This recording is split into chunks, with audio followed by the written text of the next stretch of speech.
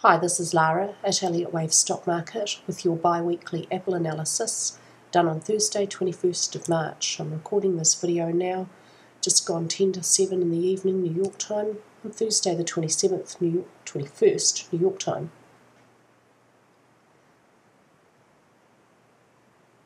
Here's my daily chart for Apple. I have a main wave count, this one, and I also have a less likely alternate. The main wave count sees a supercycle degree, a zigzag unfolding to the downside.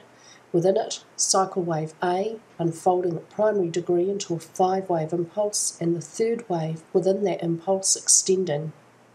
Within primary 3, we have intermediate 1 complete. It's confirmed over, and intermediate 2 is confirmed as underway, with this really clear trend channel breach of this channel containing the impulse for intermediate wave 1 down. This is most likely a second wave correction beginning, and I'd expect it to probably reach about the 0.618 Fibonacci ratio of intermediate wave 1 down. At this stage, my target for upwards movement to end is about 527.51. Intermediate wave 2 may not move beyond the start of 1 above 594.59. The most likely structure for this second wave is a zigzag, which means its A wave should subdivide to a 5, we'll have a 3 down for a B and a 5 up for a C. So in the middle of this upwards trend, we're going to have a big interruption downwards for a V wave coming up. My long-term target for primary 3 remains the same. At 272, it will reach 1.618, the length of primary wave 1. That's a long-term target that's months away.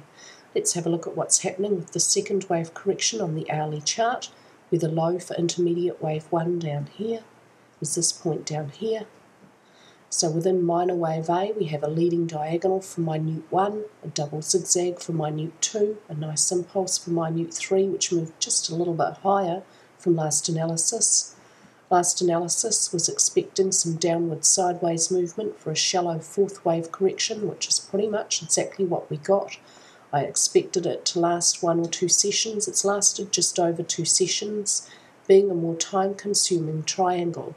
I've checked all of these subdivisions on the 5-minute chart, and they all subdivide really nicely, and the E wave looks like it's also a little triangle at the end. Where the trend lines of the triangle cross over is where the session ended for Thursday. We may see a strong upwards thrust on Friday begin, as we see a little trend change at this point in time. It looks like minute wave 4 is finding support at the lower edge of this channel. I've drawn this using Elliott's technique around minor wave A impulse from the high of minute 1 to the high of minute 3. Draw the first trend line, place a parallel copy on the low of minute 2. It shows us very nicely where minute 4 is finding support. This may be where a small third wave up is initiated when tomorrow's market opens. There's a nice Fibonacci, well, an adequate Fibonacci ratio between minute wave 3 and minute wave 1, so we may not see a Fibonacci ratio for minute wave 5.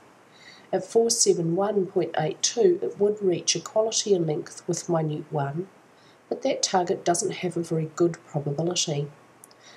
Using minuet wave degrees within minute 5 may be a better way to find a target, or alternately at this stage we can use this trend channel. I'd expect minute wave 5 to be pretty likely to end midway within this channel, and it has to subdivide into a 5-wave structure. When it's done, when you can see a clear 5 up on the hourly chart complete, subsequent movement below this channel on the hourly chart would give us indication that minor wave A in its entirety would be over, and minor wave B downwards would then be underway. Movement below 451.81, that's the start of minute wave 5, would also give us price confirmation that minor wave A would be over and minor wave B would be underway, because at that stage downwards movement can't just be a second wave correction within the 5th wave, and so the 5th wave would have to be over.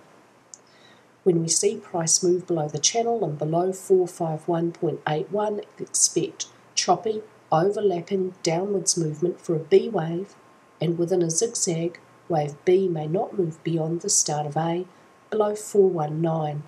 The B wave should last maybe 1 to 3 weeks, depending on what structure it takes. On the daily chart, this is my alternate. So far from the all-time high, we have a 5-3-5 wave structure downwards. It could be a zigzag. This is if supercycle wave 2 is unfolding as a flat, and within it, cycle wave A itself may be unfolding as a flat. Within a flat, primary wave A must subdivide to a 3. If that's the case, it could be a complete zigzag. And within a flat, primary wave B must reach at least 90% the length of A. That's achieved at 676.46. And within a flat, primary B may make a new high beyond the start of primary A. An expanded flat requires the B wave to be 105% the length of the A wave, so a new all-time high would actually be pretty likely. We would know that this alternate wave count is correct if we see movement above 594.59. So, if that happens at that stage, we can have some confidence price should keep going up to at least 676.46 and is actually pretty likely to make a new all-time high. In the short term for Apple, I'm expecting a bit more upwards movement. My target 471.82, maybe 1 to 3 sessions away, but it doesn't have a good probability. I'll be looking to see a clear 5 up on the hourly chart, and then I'll be using that trend channel to tell me when the upwards movement is going to be interrupted by a B wave to the downside. And that B wave should be choppy and overlapping and generally trending lower and sideways maybe. That's all for me today with your Apple analysis, and I hope that everyone is looking forward to a really awesome weekend.